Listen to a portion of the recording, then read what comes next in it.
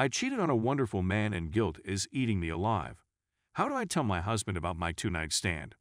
When I was abroad on a business trip in November, I, 31 female, had a two-night stand.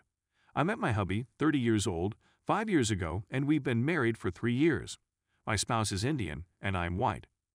We met at university while we were both students. He had been quite occupied with a project he had been working on for the previous several months last year. As a result, I wasn't receiving the attention I was accustomed to from him, and the sex was uncommon. I was on a business trip for a week in November, and one of my colleagues from a branch in another city was continually hitting on me. So on the final 2 nights of the vacation, I succumbed. To be clear, I am not attracted to this man in the least. It was only that he caught me at a vulnerable point. On the way back, I understood what I had done and chose not to tell anybody. I reasoned that there was no harm, no foul. I was okay with it. But in December, I had a little mishap. I went down the stairs that resulted in a slight fracture in my arm. After that, he took excellent care of me. Despite the fact that I healed rapidly, I was not permitted to undertake any home tasks until the end of January.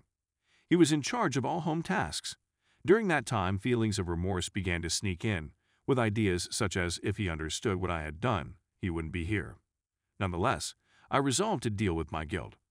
Then, towards the end of January, he was promoted for his contributions to the project. We held a modest celebration with some of our friends at a restaurant. Our pals were curious as to how we met.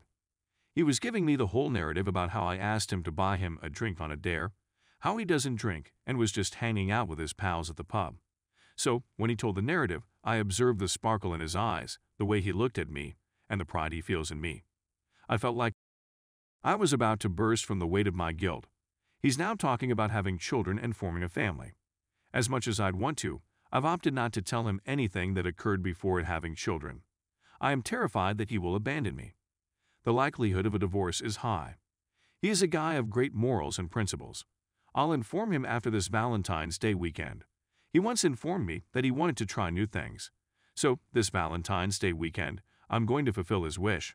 I'm going all-out Christian Grey on him. I've planned every disgusting thing I'm going to say to him. The next 3 days will be all about him. I hope that once I tell him the truth, he remembers this and believes me when I tell him how much I love him and that he is the most important person in the world to me. I hope he gives me another opportunity so that I can show him how much he means to me every day for the rest of our lives. I simply don't know what to say to him to boost his chances of remaining. Please assist me. Update. I'm still unable to inform him. He's now dozing off in our bed. Our Valentine's Day weekend was fantastic. As I said in my last essay, I intended to surprise him with a fresh experience. He appreciated the surprise and had a good time with it. The only thing is that I expected the sex to be hard, but it inadvertently changed into sensuous sex. I went from saying, "You've been a very nasty kid," to saying, "I love you so much." I was on top of the world at the time, and he was staring at me lovingly, and when our eyes connected, it was as if we exchanged 1,000 words without saying a single word. He was shackled to our bed, and I had my hands all over him. I think I love him more right now than I did on our wedding day. When I finally chose to tell him, my fear of losing him outweighed the urge to be truthful. It's as though my brain and mind are at odds with one another. Since last month, I've been visiting a therapist. I haven't informed him seeing a therapist because I don't want him to know about my mental difficulties. He believes I'm upset or depressed about something right now, and he's doing all he can to make me laugh. He played a joke on me last month, and he made me laugh only a few days ago by tickling me till my stomach ached. My therapist advised that we invite him to a session so that I can be honest with him in front of a professional, but I'm still not convinced. I examined why I had been disloyal to him. It was as though I was mentally unconscious at the moment. Because he was so busy, he couldn't give me the attention I believed I deserved. I had heard of couples losing their desire for one another and assumed that this was the beginning of my period. As a result, I acted out by cheating on him. It didn't matter that I didn't find him handsome. What mattered was that he was giving me the attention I desired. Some people told me that telling him the truth would only harm him, but he is unique in that regard. He is not easily injured, and he is always honest, no matter how severe. He is a self-assured individual who is aware of his behaviors and feelings. When we first began dating, he was open about the fact that he is not only a virgin, but has never kissed a female. His first and only girlfriend is me. This was novel to me. As a result, honesty is the bedrock of our partnership. I don't want to be honest only to relieve my guilt. I want to keep the core of our relationship intact. Even if he is able to handle his pain, he will undoubtedly be dissatisfied and ultimately divorce me. I don't want him to leave me, but I also want to keep the basis of our relationship intact. This is what I'm concerned about. I don't want to lose the finest thing that has ever happened to me because of a bad mistake I made. Right now, I'm divided between these two options. The only thing I know for certain is that I adore him. Story 2. 1 year since the divorce was final. In 1 year, after 28 years of marriage, I, 51-year-old female, have been legally separated, confirmed by a court, from my husband. He, 51-year-old man, has relocated and taken up new employment in order to be closer to his AP, stripper younger than our 29-year-old daughter. Fortunately, I'm not aware of whether they live together or separately. I'm now in the state of North Carolina. It's as if the money just arrives in my account on a monthly basis. I rolled down the window of the car just enough to check on the last touch before driving away. I rolled the car back up and drove away, without saying anything to anybody. Even though I don't want it to, it is a painful day. It doesn't hurt nearly as much as I had anticipated. I'd want to commemorate the fact that I've been able to create a nice life for myself. Although not perfect, it is sufficient. I feel something fantastic is on the horizon, but it will take some time to manifest itself fully.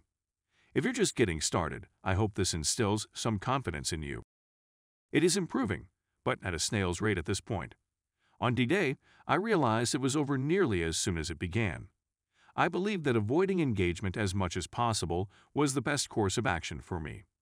We used to be known as the gold standard duo, but that was before we stopped being such. I've been surprised by how much I'm not alone in my circumstances. Some of my friends have made the decision to stay neutral. I just came to the conclusion that they can have him. Despite the fact that there is no trouble or bad feelings, it increases the size of my no-contact zone. Of course, our daughter is the one and only exception. We don't discuss her father, on the other hand. I am in a wonderful relationship, and I am continually astounded by the love and compassion that I get from others. I'd become used to the brusqueness of silence and self-centeredness. Of course, I didn't tell anybody about my encounters with the police. I didn't want to say anything negative about my wife. I didn't tell anybody that he was an alcoholic who drank himself to death 7 nights a week while on the run. That is something I will never ever allow in the future. I have no clue how long this current link will continue to function, but I'm ready to wait and see what transpires in the meantime. So far, everything seems to be going fairly well for us. The last several months have seen me living in my own apartment. Until now, this has been the first time I've taken part in anything like this. It's much better than I had hoped. I'm a lot more powerful than I realized. It's possible that I'll be really hurt by the idea that I invested so much effort and emotion into a connection that is no longer there.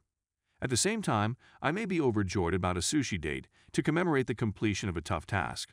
I'm still working on ridding myself of non-reciprocal relationships in my life. Not with a ruckus, but rather with a polite push away from the table. I hope the sadness continues to fade and the joy continues to rise. In the meanwhile, I sign up for an online dance lesson as well as a painting class. All of these are factors that my ex would have discreetly examined and overlooked since I am a complete and total novice. I'm looking for the stability of a long-term relationship in which I can anticipate my partner's feelings and behavior.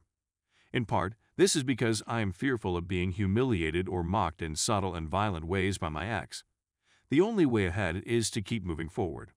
No matter where you are in the process, I hope you are able to find some enjoyment today.